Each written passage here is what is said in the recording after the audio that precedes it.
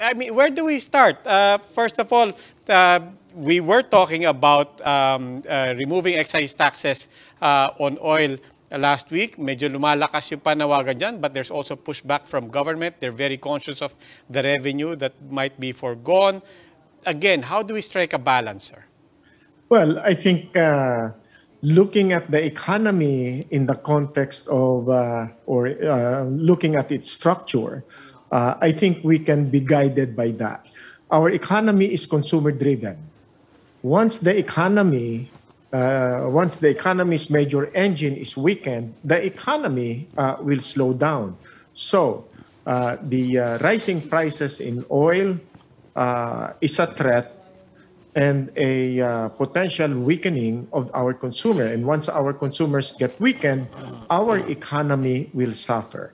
So when the government talks about removing excise tax, they should also take into consideration, what if the consumers can no longer afford what they need to buy in the market? The economy will slow down. So it's like, it's not useful to look at our policies in a zero-sum game where if we take something from the government, the consumers will gain, and if we give something to the consumers, the government will lose. No, that is not the case. I think we have to look at our economy as a dynamic economic system where you need to make sure that the market forces are at play.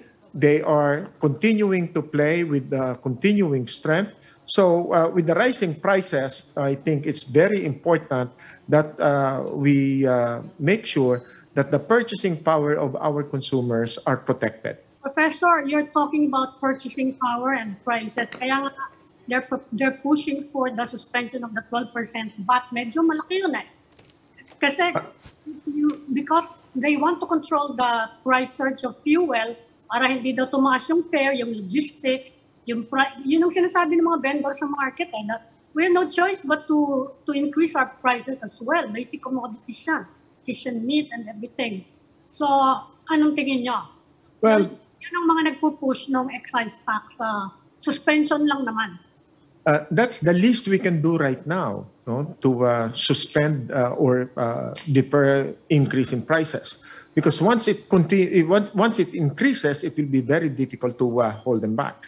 The suspension of the excise tax will be the easiest to do now. It will have the effect that we can see immediately.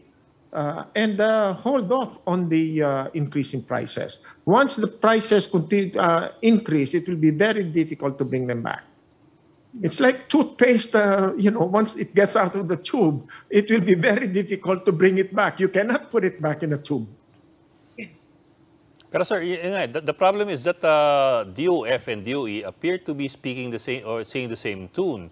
It's now a question of who has the ear of the president to call a special session to get Congress to pass something. Otherwise, we're stuck here.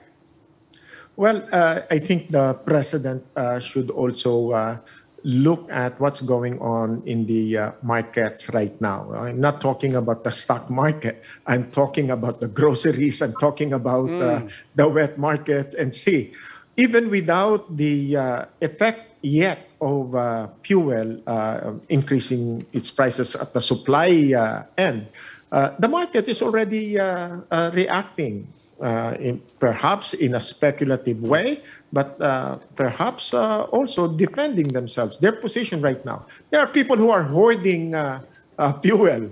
Of course, they cannot hoard fuel. You can only gas up for your weekly consumption, but you cannot really protect yourself by hoarding.